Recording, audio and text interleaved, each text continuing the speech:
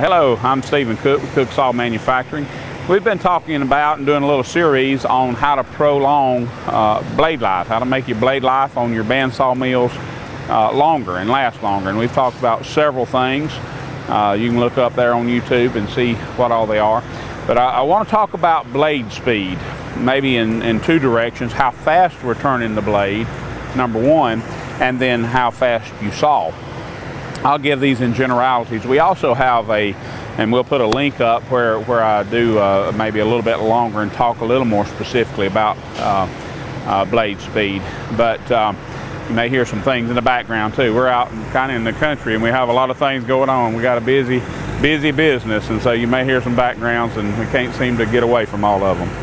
But I think it'll be clear enough. On blade speed, we're talking about feet per minute. How many times, how many feet this blade goes through the cut every minute.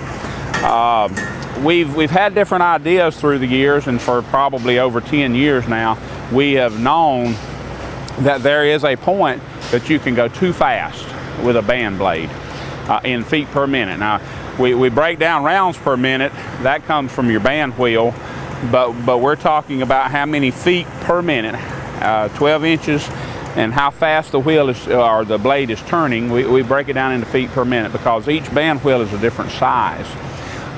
Horsepower has part to do with this. But if you're feeding too fast, if you're turning the wheel too fast, all of those things affect the life of the blade.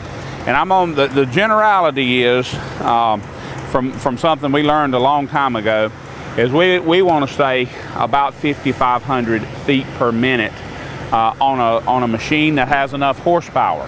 See, the thought was originally the faster we could turn that blade, the faster we could saw. But there are problems that come into play with that. And we found that once we broke over 6,000, 6,500, we made a machine that ran 6,500 feet per minute one time, and we thought, well, that'll really get it. Well, the guy had weaving and diving and dipping problems. And the reason is you're not getting as big of a tooth bite with every tooth that goes through. Every tooth on this blade is there for a purpose, and it's pulling a little bit of chip out. And it makes the dust too fine, which causes heat to build up on the blade. I've heard of machines running 7,000 and 8,000 feet per minute. And what happens is the faster you turn that, the more vibrations. We've talked about vibrations from the roller guides or band wheels or belted wheels. Even the engine itself is giving you vibration.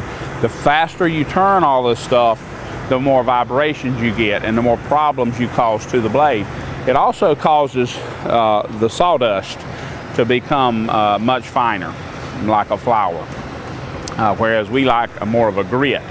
The old circle mills, you know, they would get probably not quite a quarter of an inch, but I'd almost say a quarter of an inch chunk of sawdust every time. We're getting very fine sawdust. The faster you turn that, if you don't saw faster in the cut, and a lot of time you can't saw faster in the cut, you're just getting a less penetration per tooth and a smaller bite. If you're turning this thing at the proper speeds, 8 to 12 thousandths per tooth is all you're getting, and that's just a little bitty flake anyway.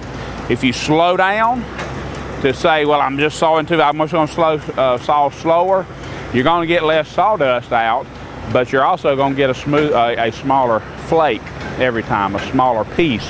And all of that affects how the sawdust, we're trying to pull it out with the gullet, and that'll let it spill over the sides of the blade. And those things cause heat. So really the number that we're looking for, if I don't have much horsepower, I would go down to 3,500 feet per minute. If I have a small mill with small horsepower. If I have more horsepower, our MP32s we set up to run around 4,500 feet per minute because of the horsepower and the size of the wheels, those kind of things. On the AC36, we're running about 5,500 feet per minute. We don't want to go a lot above that. It just doesn't work out. There's a point of diminishing return in there where that speed of the blade also gives us it just makes other troubles with those harmonic vibrations and literal movements that you're getting from whatever might be a little bit out on the roller guides or the band wheel or whatever might be there. Some people, that's why we do the metal wheels, so we can get them perfectly in round. versus those belted wheels. We've talked about that. But those are the numbers. Small horsepower, 3,000, 3,500 feet per minute. Mid-range, 25 to 35 horsepower, 4,000 to 4,500 feet per minute. And then if you go on up above that, the 50 horsepowers and up, then you can run on to 5,500 or so. But we find that much above that is just hard to make it all work out. Those are some things I want to share with you. Also, one other thing is the speed forward.